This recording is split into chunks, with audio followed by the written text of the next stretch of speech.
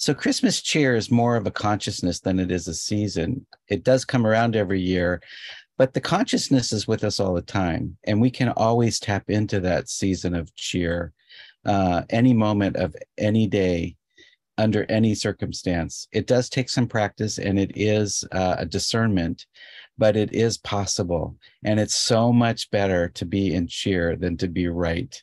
Being right is a dead end for most of us. And the divine loves beauty, it loves bounty, and cheer comes from beauty and bounty.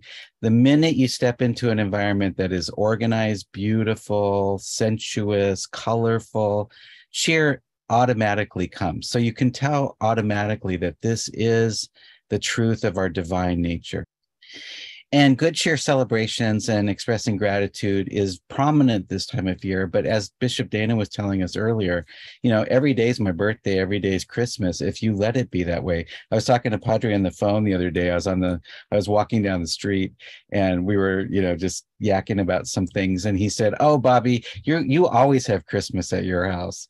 And it's so true, because I do have a lot of color and streaming ribbons, and everything is celebrated, because that's just how I relate to the divine. And I really appreciate that life is sweet, and we learn to come from our heart. We learn to come from the truth of our own inner being, and we see that the good father and the good mother and those archetypes become very alive during this time of year.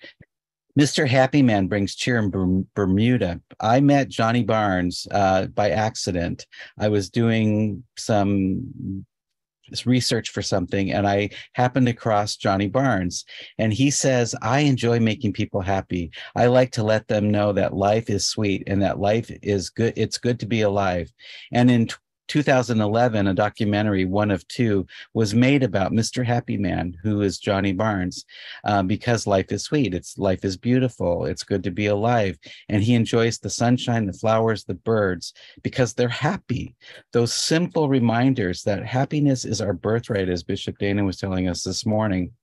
And Johnny Barnes, I love this, credits his mother for teaching him goodwill. I credit my mother for so many things. And it's so nice to have another man speak about the way that his mother influenced his life.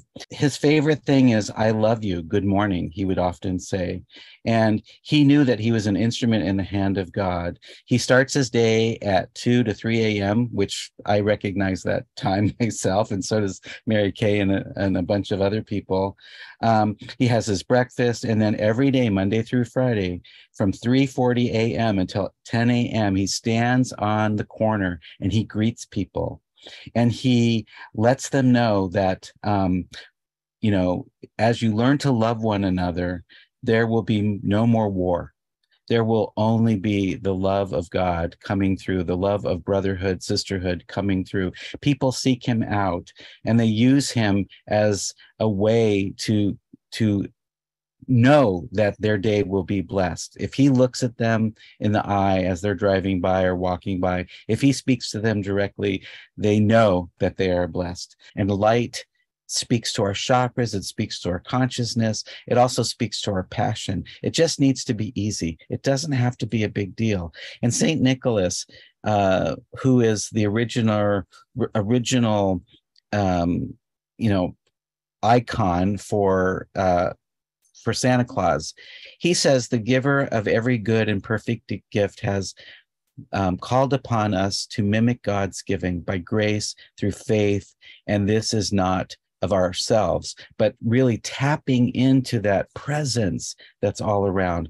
And this is from Saint Basil the Great. "When you sit down to eat, pray. When you eat bread, do so thanking him or her for being so generous to you. If you drink wine, be mindful of him or her who has given it to you for your pleasure and as a relief in sickness.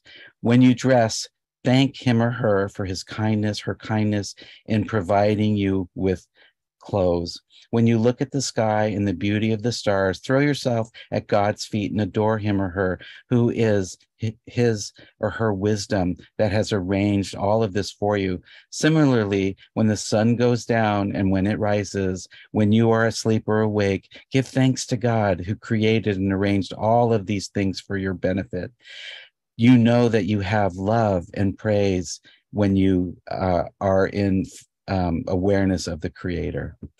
The cheer of miracles are everywhere. And if you just look and open up to that, you will find whatever version of the Christ child that helps you to know a sacred opportunity. God bless you, everyone. Amen.